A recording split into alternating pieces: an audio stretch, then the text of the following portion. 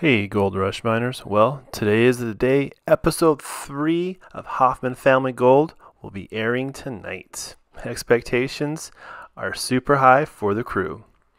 A lot needs to get done in a short amount of time. Remember, 270 ounces of gold is needed to hit their goal. That's going to be 45 ounces a week, every week for 6 weeks.